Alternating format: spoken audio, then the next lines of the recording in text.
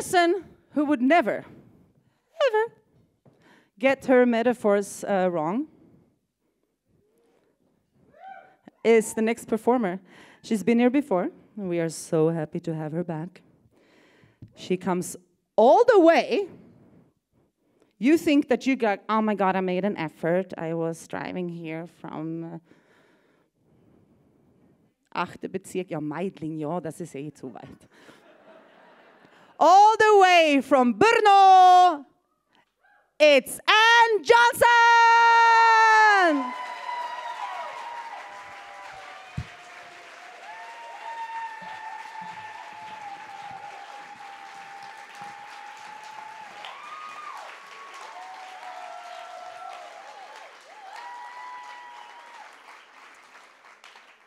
Hi, my name is Anne, and I'm a genius. I'm originally from California. I moved to Brno in the Czech Republic almost 30 years ago. And you might wonder, why would you leave beautiful, sunny California for the post-socialist gray landscape of the Czech Republic in the early 90s? Well, beer was 25 cents a pint. Now, at the time, as an English teacher, I made 4 beers an hour. I studied poetry, not math. But I liked the beer, and I liked the public transportation, and I liked the healthcare. And a mere 22 years later, when Donald Trump got elected president, I looked pretty smart.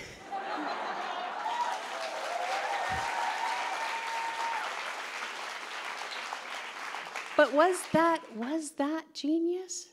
No, because the Czech president is horrible.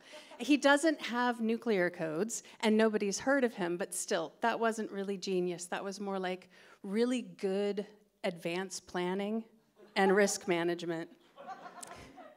I'm single. I know. I'm single. I've been single for a few years now because I'm very emotional. I laugh a lot, like we all do, and I also cry a lot. I cry because, oh, my home state is burning down. I cry because my current home apparently now has tornadoes. Yeah, and it's not really funny. I cry because those who cannot remember the past are condemned to repeat it, and those who can remember the past are condemned to stand by an abject horror while the rest of you repeat it. I cry because there's commercials on television. I cry because there's commercials on television. I cry because of the really sad, like anything with an animal, right? It's sad advertising or sadvertising. I don't even like animals. But I have a rule that I won't be in a relationship with anyone who can't handle how emotional I am. And I also won't be in a relationship with anyone who cries more than I do. Because we'd never get anything done. My idea of a healthy relationship would be like a little bit of crying, a reasonable amount of sex, and lots of laughing. Lots of laughing. And when it's over, like we still love each other, you know, it's still good, but we're gonna like say goodbye, a little giggle, big hug, and that's fine. So single. It's okay, it's okay. I get a lot of work done. I work as a medical editor specializing in neurology. And so, yeah, it's something. And I thought that what I would do is come here tonight and share with you information that I have from reading neurology papers and what I like to call anecdotal data to let you know how I know. To let you know how I was unprepared for you. I've been practicing this, and the clapping is throwing me. I love you.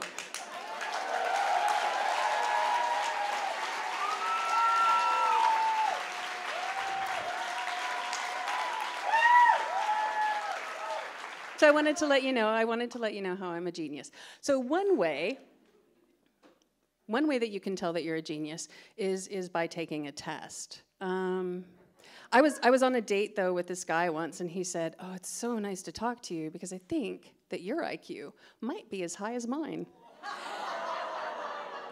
And I was like, wait, so like, but IQs aren't really a very good reflection of intellect. They're only a good reflection of how good you are at taking tests. And also, they're really unfairly biased for white people. And also, there's a really ugly history of IQ testing in eugenics. And also, Mensa is an alt-right incel cesspool. And also, almost.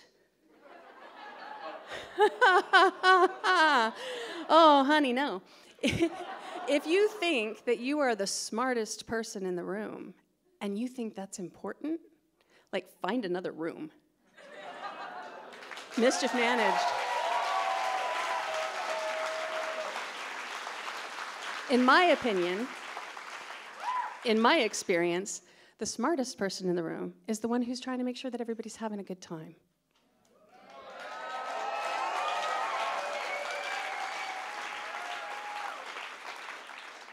If all you can do with your intellect is think about how you compare to other people, yeah, if you think you're the smartest person in the room, get another room, get an empty room.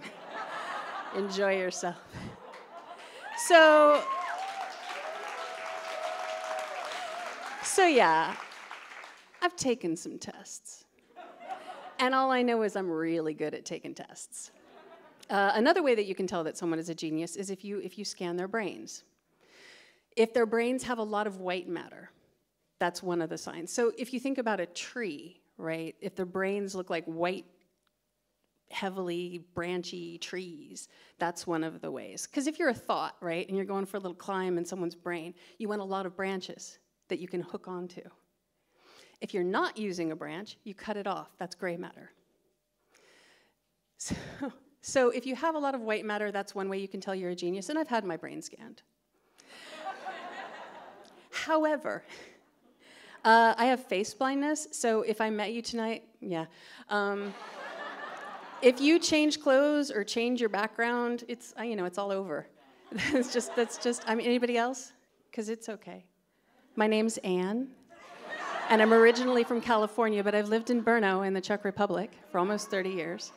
I was last at PCCC in 2019, so if you were here, how awesome was that? I may have dated 3 of you, and if that's how we met, like, super sorry. So, yeah, that's one way you can tell you're a genius, obviously. I'm disqualified. Another way that you can tell that you're a genius is metaphors, is the ability to make connections between 2 things that don't seem like they match. I was in California visiting my family this summer. It's weird because it's like most things are back to normal, but some things super aren't. And one thing that isn't back yet is buffet restaurants, right? Because they're like a giant pool of bacteria. So they're not back. And I really like buffet restaurants because everyone in my family has a super different idea about food. Like my sister's vegetarian. My brother only eats meat. I like to go and get like a teeny bit of everything to see what I like, and then I like to go back for seconds, because you should always try something twice, to be sure. So the buffet restaurants are closed, bummer. So we go to a restaurant that has menus, and on the menu is vegetable salad. And I'm like, wow, vegetable salad, vegetable. Sometimes the words that we use are not enough, right? Like, is it a carrot salad? Is it a kohlrabi salad? Is it kale? Is it Cobb salad? You know, what is a vegetable salad? And so I was thinking vegetables really, that's an umbrella term, right? And sometimes we like umbrella terms. Sometimes we like queer is a great umbrella term. Now, sometimes we need to spell out for people what flavor of queer we are, you know, in the LGBTQIA alphabet. Sometimes we need to tell people, but sometimes we like this. Just a nice little umbrella term. And I, because I like a metaphor, was thinking, these umbrellas are the same. Stay with me. Over here, in the vegetables, we have your leafy vegetables, right? We have your lettuce, kale, spinach. Those are your lesbians. Because I have seen pictures of women eating salad, and they look happy. Mushrooms, the gay men, because they are fun guys.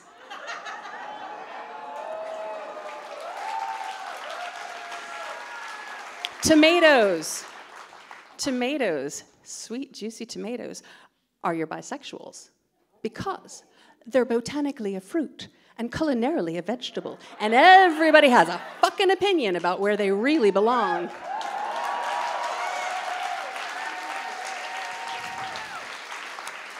Cucumbers.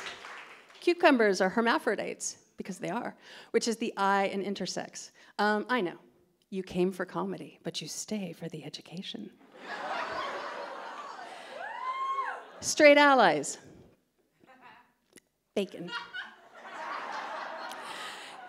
Because, my God, you keep turning up at my bar, my gay bar, my salad bar, and everybody, you know, sees you dancing, and some people are super happy to have you there, and that's great, but I just want to be clear before I order a vegetable salad whether or not you're going to be there.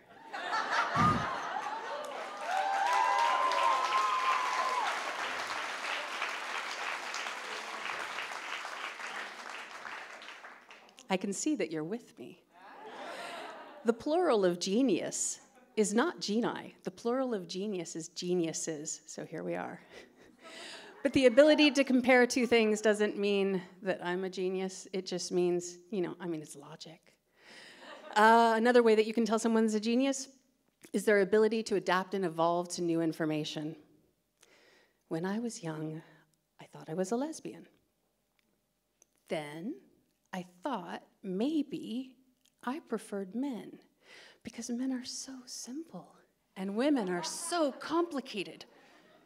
Then I thought maybe I preferred women because men are so simple and women are so complicated. Then I thought maybe I'm bi. And so in order to be fair to everybody, I should alternate. You know, didn't want to hurt anybody's feelings. Then I dated a non-binary person and thought, I actually see gender as more of a spectrum than a bi, so I can't be bisexual.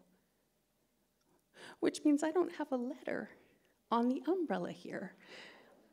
Maybe I'm Y. Maybe I'm a yam, because I am what I am.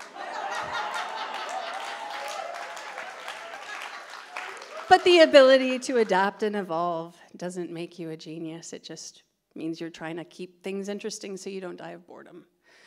So, moving to a foreign country, not genius.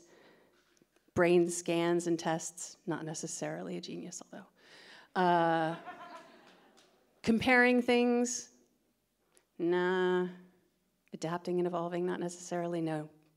The way that I know that I am a genius is that I have figured out how to have a really good relationship where I laugh a lot, and they laugh a lot. And when it's over, they like me more than they did when we started. And yet we all know it's over. Lots of laughter. I'd like to thank you for being in that relationship with me tonight.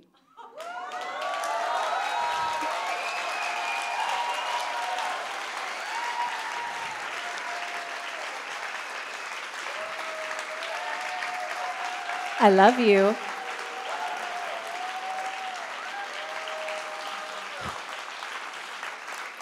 I love you so much, and I hope we can still be friends. Thank you. We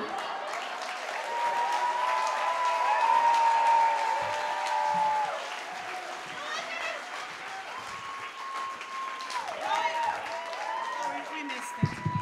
We can do it We again. missed it. No, okay. Oh, okay. Oh, okay. Oh. Ba-dum-bum. I am what I am. That is brilliant, Anne Johnson, everybody!